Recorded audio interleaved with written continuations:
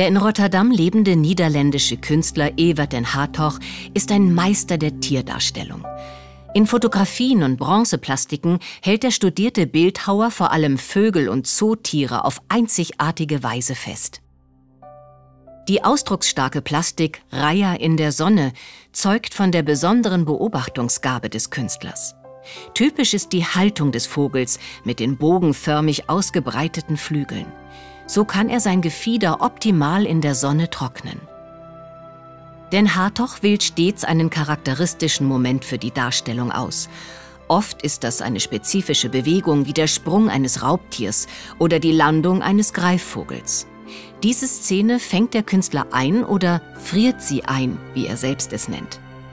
Obwohl den Hartog bevorzugt mit eigenen fotografischen Vorlagen arbeitet, beschränkt er sich nicht auf eine naturgetreue Abbildung der Motive.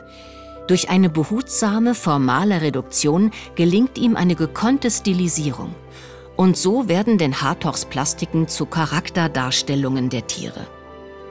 Auch die Bronzefigur Reiher in der Sonne verkörpert eine Persönlichkeit. Mit eingezogenem Kopf und in sich ruhend genießt der Reiher das Sonnenbad und strahlt eine stille Zufriedenheit aus. Die hochwertige Bronzeskulptur ist im Wachsausschmelzverfahren gefertigt und von Hand patiniert. In einer limitierten Gesamtauflage von 99 Exemplaren ist sie exklusiv bei mundi erhältlich.